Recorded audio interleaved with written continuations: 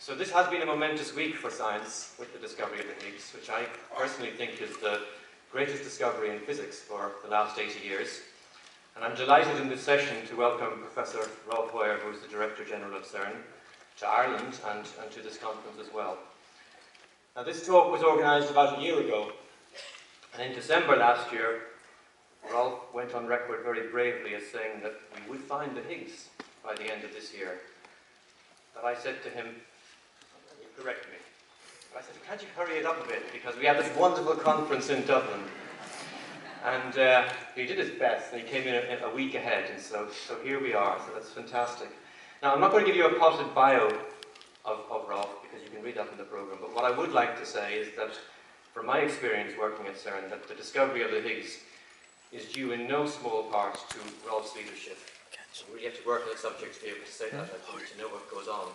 But he's provided an environment at CERN that is second to none in the world. It really allows scientists and engineers from all over the world to work together and collaborate effectively. So this discovery is really a global discovery. And for that, I'd like to personally thank him, as well as introduce him to you to speak today. So Rolf Hoyer, ladies and gentlemen.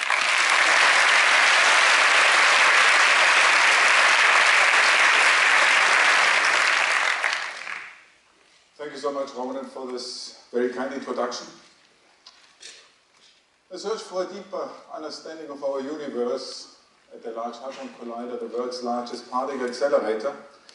Well, unfortunately, I can't spare you. You will now get a lecture on particle physics. Which means afterwards, you are experts on particle physics. But before I do that, I just have one transparency on the mission of CERN. What is the mission of CERN? The mission of CERN is fourfold. Research, it's clear, it's our raison d'etre, why CERN was founded. You cannot do research without innovation. You cannot do research without education and training, and you cannot do it alone. And therefore, CERN is an ideal place to unite people. Science is a universal language, and this we speak at CERN. We leave politics out, we speak science. So, in the research, we want to push forward the frontiers of knowledge. We want to understand the beginning of the universe. How did all this happen? That we want to find out, and that is what is intriguing us. In order to do that, we have to develop new technologies for accelerators, for detectors, and also for information technology. And you might wonder why I have the web here. Yeah? I mean, people who are below 20, they have never seen a world without the web. They might think the web was created at the Big Bang. This is not true. The web was born in 1989 when our experiments became so global, so international, that we needed a software platform to make information available to everybody all over the world who had the right to access it. That was the birth of the World Wide Web. We train scientists and engineers of tomorrow, and every country needs scientists and engineers of tomorrow. And I think this is a key message. You need more scientists, more engineers to keep the world stable, to keep a good world, and to keep science in society. So this is absolutely important. And as I said, we unite people from different countries and cultures. We have, I think, 99 nationalities registered at CERN. So this is a fantastic environment, and a very nice environment. Okay. So, one of today's scientific challenges, to understand the very first moments of the Big Bang. Yeah? From the Big Bang, when the universe was hot, spot-like, point-like, tremendously hot, and then it expanded over roughly 14 billion years until where we are today, in a rather cool universe. And from 0 to 10 to the 28 centimeters. I don't know. I don't know what 10 to the 28 centimeters mean. It's very large. Maybe it helps you if you replace the centimeter by dollars. You have roughly the square of the American deficit. It only helps me to understand that the deficit is pretty large. Okay, so it's very difficult to understand these, or to imagine these sizes. So here you have it on a ruler, from the Big Bang to today, from essentially 0 to 10 to the 28. As difficult as it is to imagine the large scales, it's also difficult to imagine the small scales. From a certain scale on, everything for me is roughly like 0. Yeah? So it's very difficult to imagine, but mathematically and in the development of the universe, it's a huge difference between these different digits. What we can imagine is usually the human size, or close to the human size, and who in the audience knows who that is? It's Ernest Walton. And the Irish people should not forget that Ernest Walton was a famous scientist and one of the key persons in the accelerator business. Yeah? Cockcroft-Walton. Yeah? So you should not forget, and you should not downplay your influence on that. Okay. So, how to study the universe? Well, we can look into the large scales. With space-based telescopes or ground-based telescopes, we can look into the history of the universe. But we don't come closer to the Big Bang as roughly 400,000 years, because the universe was so hot that photons could not escape. They were always ionizing the atoms which tried to form. So 400,000 years, which is pretty close to the Big Bang. You can also go to the small scales. Now here you need a super microscope, and the Large Hadron Collider is nothing else than a super microscope.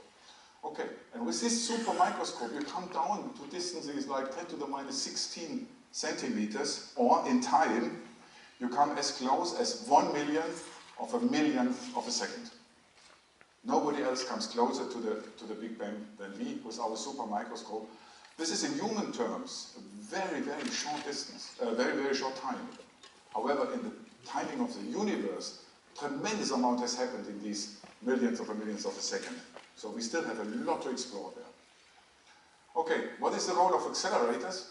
Well, if you want to resolve the inner structure of matter, you need to resolve very tiny objects. In order to resolve very tiny objects, you need small wavelengths. So you have to have a high resolution power. Unfortunately, small wavelengths means large energy. There's nothing about it. You need large energy. But with this large energy, according to Einstein, you also have the chance to produce new particles with high masses. So the high energy gives you a high resolution power and higher mass new particles. This is the nice thing at the accelerators. And when you produce new particles, for example, you can produce them in high statistics. That means you can do precision measurements. Cosmic rays have also high energies, but very low statistics, so you cannot do really high precision measurements.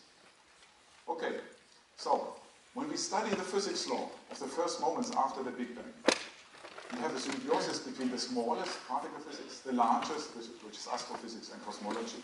And this is the intriguing thing today. I mean, this is a fantastic science field which really spans the smallest to the largest, and which gives you information about the early universe. Okay, so what have we learned over the last 100 years? Well, Rutherford 101 years ago told you that you are essentially all empty. You might not realize this, but it's true. Because the atoms are dividable, so they have the nucleus, the nuclei, and then the electrons around it. Now the nuclei are built out of protons and neutrons, and these protons and neutrons in turn are built up out of quarks and gluons. So they are composite objects. So we have come from an atomos at that time to the new atomos, namely the quarks, gluons, and the electrons, which are point-like particles. These are the smallest constituents of matter. And now let's look into that, what we have learned here. It took us roughly 50 years to establish the status of the standard model. The physical world is composed of quarks and leptons.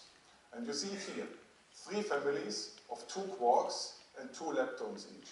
So the first family here is an up and down quark, and the 2 leptons are the electron and its neutrino. And that's enough.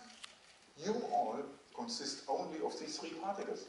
And me too, of course, but up quark, down quark, and the electron.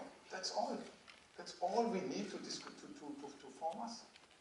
That's enough. Now nature has decided to make a second family, charm and strange quark and muon neutrino, and even a third family. And the only difference between the 3 families is that the corresponding partners here along the lines are heavier and heavier. So the top quark is the heaviest elementary particle we know. It's a point-like particle, and it's as heavy as a gold atom. Fantastic. Now we don't know why we have 3 families. We don't know why the masses are so different in these 3 families. So we know a lot, but we also know nothing about these things. So this is what is fantastic here. That's the periodic system of the microcosm. 12 entries. It's much easier than chemistry. You only have to know 12 of these things. Plus, of course, these matter particles have to exchange forces. They have to know which forces come from the other particles, and these forces are interchanged, mediated by bosons, by gauge bosons, by the force carriers, the photon for the electromagnetic force, the gluons for the strong force, and the ZW for the weak force. The graviton we can neglect because gravitation is so weak in the microcosm that we can fortunately neglect it. So that's all we need to know about the particles, that means the force particles and the matter particles, plus of course the corresponding antiparticles. 85 years ago, Dirac introduced antimatter, which was then 80 years ago discovered. And particles and antiparticles are always created in pairs. You see, according to Einstein, E equals mc squared, you produce out of the energy always particle and antiparticle. But also, when they meet again, they annihilate each other. So mass goes back to energy. That means there's a question. Why are we at all here? Because at the beginning, matter and antimatter were produced or created in equal quantities. Now, in equal quantities means they annihilate again and we put all the energy. But nature has introduced a very small asymmetry in the behavior between matter and antimatter. So that there's, at the end, 1 part in 10 billion more matter than antimatter. And this 1 part in 10 billion, this tiny distortion is sitting here and standing here. That's it. Because there is no sign of antimatter in the universe. So we are a matter-dominated universe. That's one of the big questions. How did that happen? So, that was the static model of the static behavior of the static model of the universe. The standard model of the particle physics is now a mathematical formalism which describes all the interaction between these particles through the weak, the electromagnetic, and the strong forces. And we have tested this model with a very, very high precision, yeah? Down to a size of 10 to the minus 18 meters, or energy-wise up to 100 GeV. And this beast withstands all these tests. It's fantastic. It's great. It's really a fantastic achievement. And I have now one transparency where I show for the scientists the achievement. That's here. Don't worry too much. These are 17 quantities which you can measure, for example. Now, if the quantity is exactly in its measurement on the value which is predicted by the standard model, then the point is at 0. If it is a normalized error, 1 normalized error away, then it's here. 2 normalized errors away, 3 normalized errors away. And you always have measurement errors. So you have a distribution of measurement errors. And you expect something like this. You expect more which are below 1, a few which are between 1 and 2, and from time to time 1 which is between 2 and 3. This is absolutely normal. Actually, without this point here, which is deviating 3 normalized errors away, without this fit, without this point, the fit would be too good. You need that. Yeah? So, I told you, it's a fantastic achievement. On the other hand, it's absolutely frustrating, because there's one cornerstone missing within the standard model, or at least until a week ago. I soon have to change the whole talk. And this is the question, what is the origin of mass of elementary particles? Because the standard model as it was introduced originally was only valid for massless particles.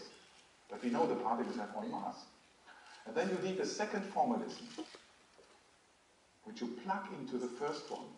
And with this second formalism, you make the standard model valid also for massive particles. And this was Mr. Higgs, the physicist Higgs, plus others, who introduced this second mechanism. And this second mechanism can be explained as follows. Mass is not only a question of weight, it's also a question of velocity with which you move once you have a certain energy. This is my last equation, by the way. If you have a mass 0, then you move with the velocity of light all the time. If you have a heavy mass, then you're moving more slowly. And the heavier you are with the same energy, you move more and more slowly. So the higher the mass, the lower the velocity. So what these guys did, they introduced a field, a scalar field. A scalar field is a field which has no preferred direction. How can I make this a bit clearer? If you swim in a river, then depending in which direction you swim, the force of the water is different on you. Yeah? So that means this is a vector. If you swim in a large swimming pool, then the force of the water is everywhere the same, independent in which direction you swim. That's a scalar. Okay? So they introduce a scalar field, and the particles which move through this scalar field, they acquire mass through their interaction with this field. And the stronger their interaction with this field is, the more massive they are. And this field has a peculiarity. It can interact with itself. It's difficult for a swimming pool, but it can do that. And the self-interaction of the field, this is the famous Higgs particle. This is a signal that this field is existent or not. Okay. This is a Higgs field. Or it's a party of journalists. Cocktail party. They are all equally distributed in the room. I come in here and want to go through here massless. That means with the velocity of light. That's easy because they don't know me. So I'm through. But then somebody comes in whom they know. What happens? They cluster around him. They cluster. Oh, excuse me. They cluster around him. He acquires mass. Yeah? He's hindered in his velocity. The more known that person is to the journalist, the more journalists are around him, the more massive that person gets. Yeah? So this is a way a particle gets mass in the Higgs field. How to explain the Higgs boson? Well, suppose I open the door and I whisper a rumor into the room. The journalists, of course, are curious. What did he say? That's a self-interaction of the journalists, or the self-interaction of the Higgs field, and this is a Higgs boson. So,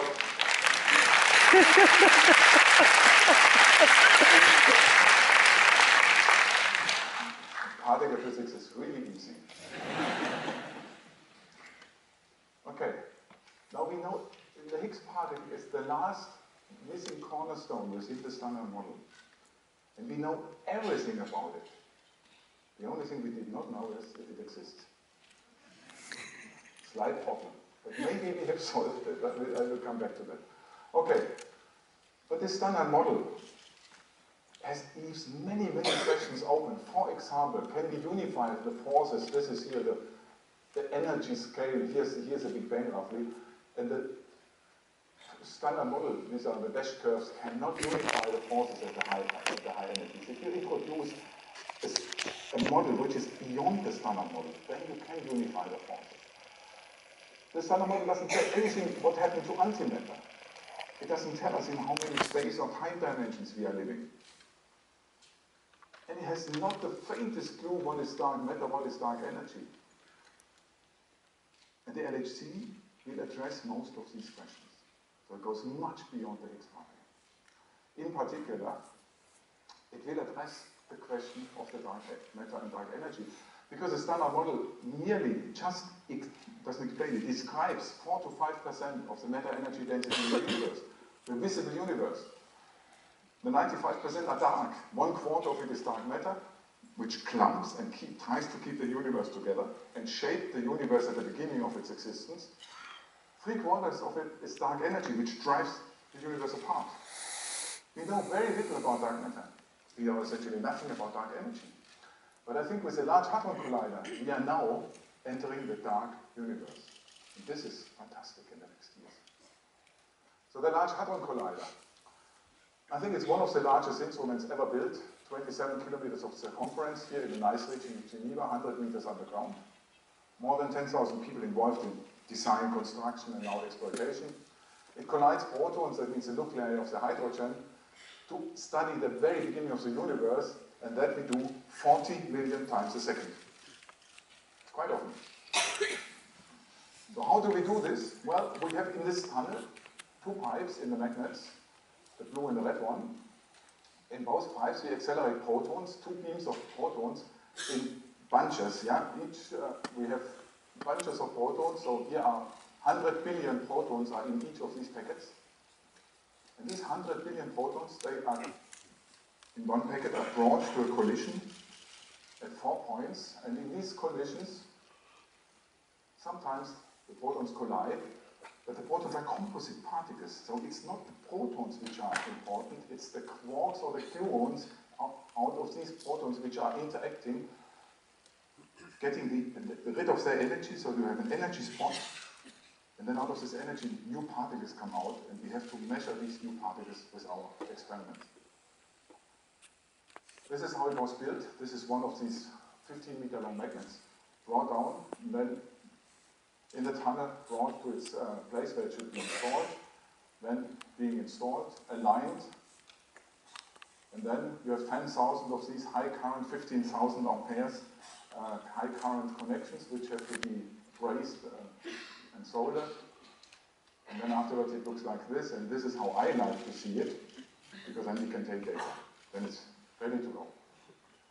It's one of the coldest places in the universe, because these 27 kilometers are driven at superfluid temperature, superfluid helium, 1.9 Kelvin above zero. The outer space is 2.7. So we have the largest refrigerator in the world. At the same time, it's one of the hottest places in the galaxy, because at the collision of the protons we produce temperatures which are much, much higher than those in the center of the sun.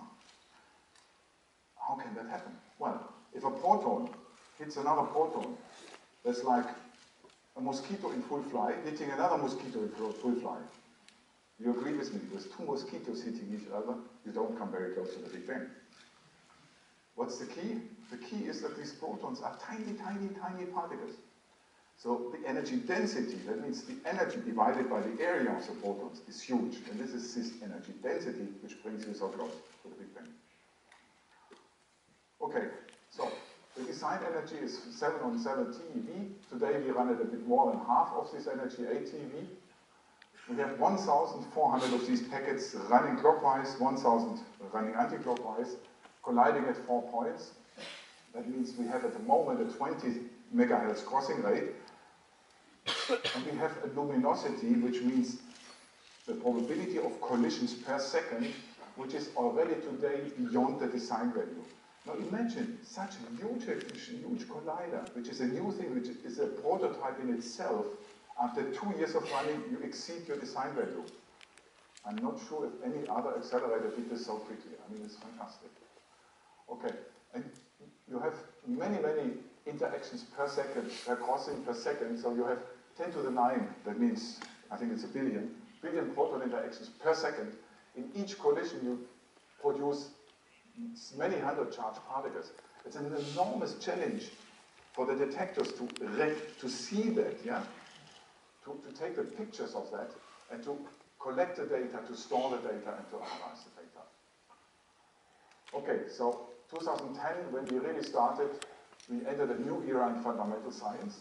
4 big experiments and 3 very small ones. And you might wonder, why 4 experiments? Well, we have 2 general purpose detectors, CMS and Atlas. And a message to everybody: never believe a scientific result which comes only from one group. It always has to be cross-checked. It's very, very important.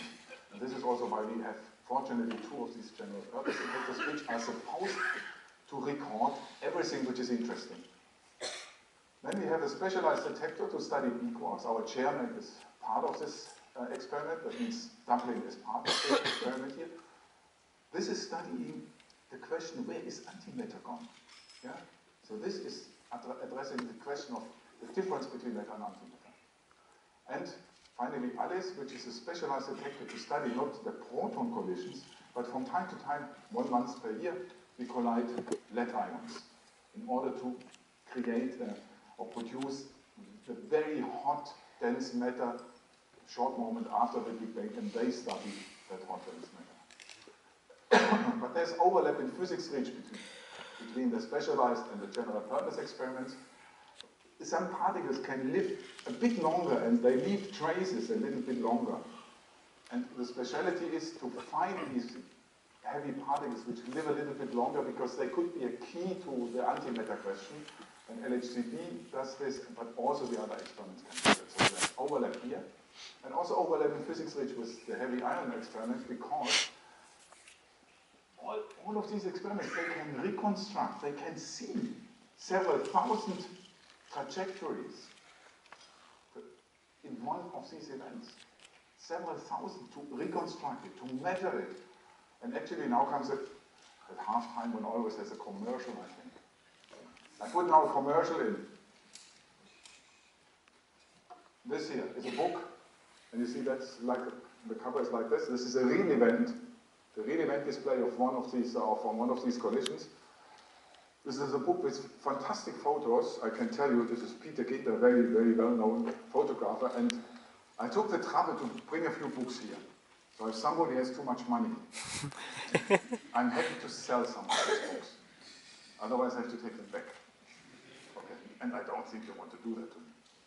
Okay, but I can tell you it's very nice book, and it explains also in layman terms what these things are and how they are made, etc. So it's a nice book. Okay, over with the commercial. So, the versatility of the LHC and the complementarities of the experiments makes the whole of LHC much more than the sum of its parts. So these four experiments together are much more. Okay, and one of it, I want to show Atlas again. It's one of the largest and most complex detectors, and you see the size here. This is the size of an average physicist or average technician.